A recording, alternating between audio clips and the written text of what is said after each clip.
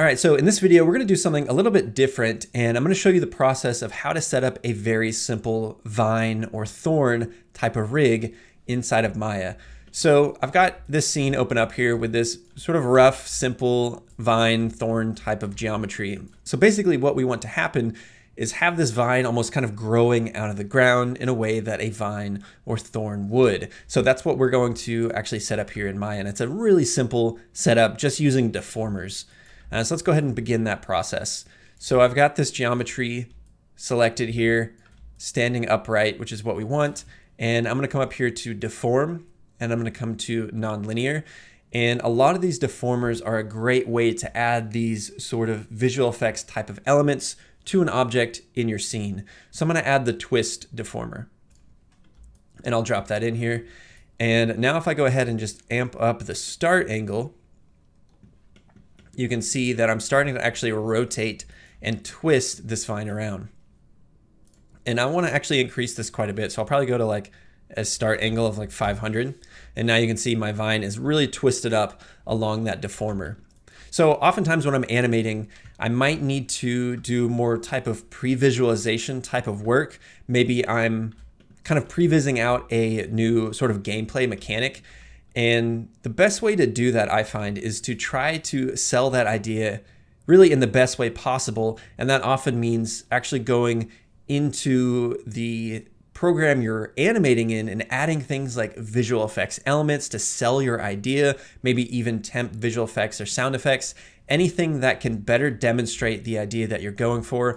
It's always a good idea to add that stuff in there. And oftentimes that can mean adding in some really temp visual effects elements to kind of sell your idea. So maybe in this case, the character that you're animating has control over vines. Maybe they can like pull vines out of the ground. So actually adding in those visual effects elements can really help with that.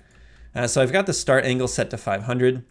Now with the start angle set, if I just select my geometry of the actual thorn, I can actually just move this up and down that deformer. And you can see it's going to appear like it's twisting because it's actually twisting around that deformer based on this start angle that we have set. Now you can also do things like the end angle and adjust that to get, it twisting more at the top.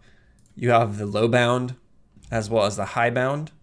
So you can see as I move that up, it's cutting off where it's actually twisting this piece of geometry. So it's twisting less on the base, more at the top. If I go to high bound, I can bring that down and twist more at the bottom than the base, but I like to keep those kind of even because I want to kind of twist it across the entire piece of geometry.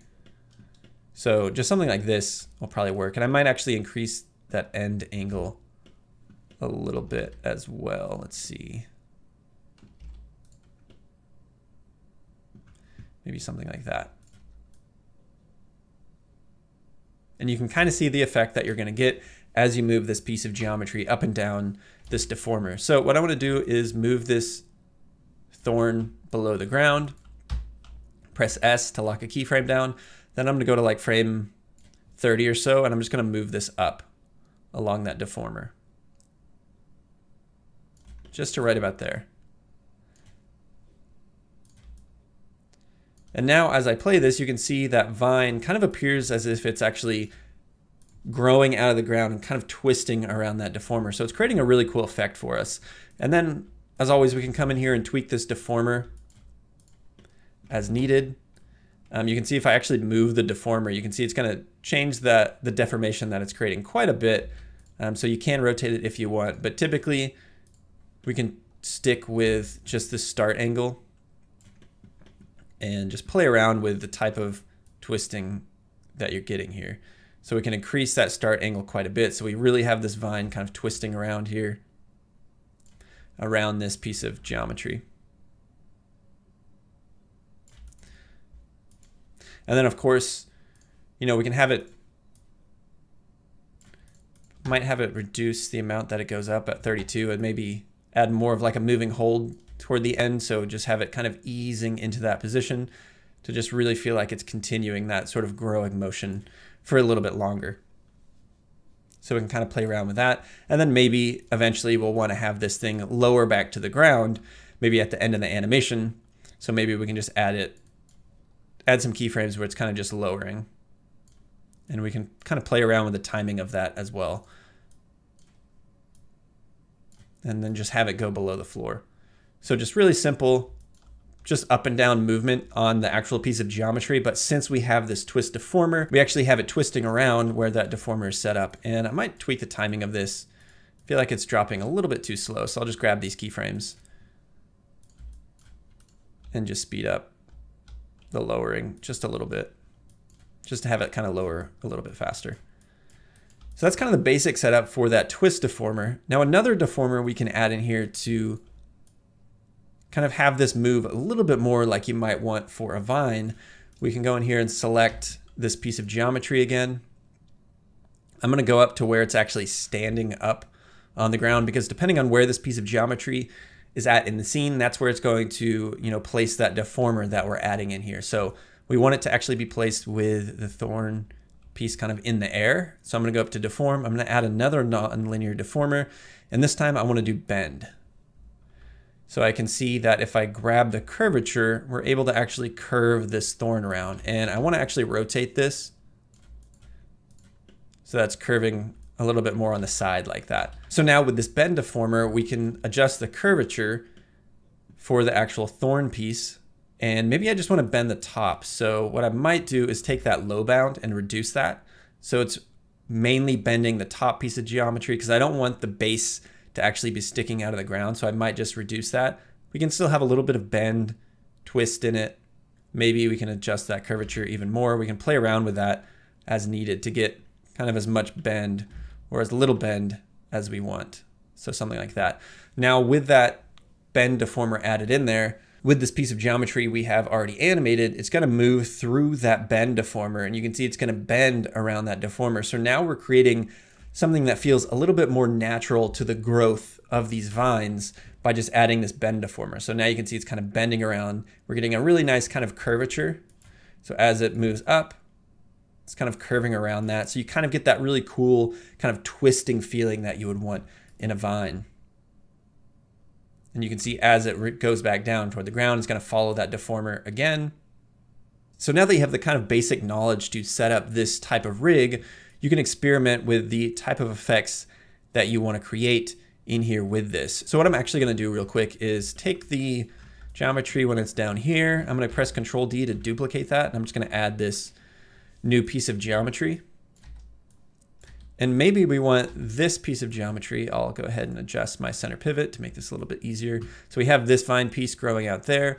So maybe we want the vine to be growing out of the ground, but it is kind of curving around the surface of the ground. So I'm going to add some curvature to this. I'm going to rotate it so it's actually bending like that. Maybe getting even more curvature. We can adjust kind of low bound and the high bound of this if we want to.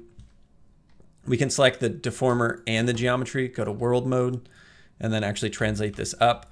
So now maybe you have like a piece of vine that's kind of growing out of the ground, but it never actually fully emerges. So then if you just move this geometry around that deformer, it's going to create a really cool kind of wave effect as this is growing out of the ground. So we can move it down here. Maybe it starts kind of growing this way and almost kind of moving like a wave through this. You can get some really cool effects this way of like different ways that this vine can kind of grow out of the ground. And then obviously if you want to, you can grab the geometry, grab both of these deformers if you want to duplicate this, and just go to Edit, Duplicate Special, open up the option box and make sure you just have Duplicate Input Graph. And then now what I might do is go to Outliner. With all these things selected, I'll press Control D to actually group those. And then now you can see we've got this other piece of geometry with that same animation that maybe we can duplicate it and add this sort of like twisting effect where these vines feel like they're kind of growing around each other, and we can tweak this more to kind of have it feel a bit more like it's kind of twisting up like that. So you can create some really cool effects with this. And then also you can just grab that piece of geometry and adjust the timing of this. Maybe you want this all to happen a little bit later, so you can grab all those keyframes, shift it a little bit later, maybe make that happen a little bit faster.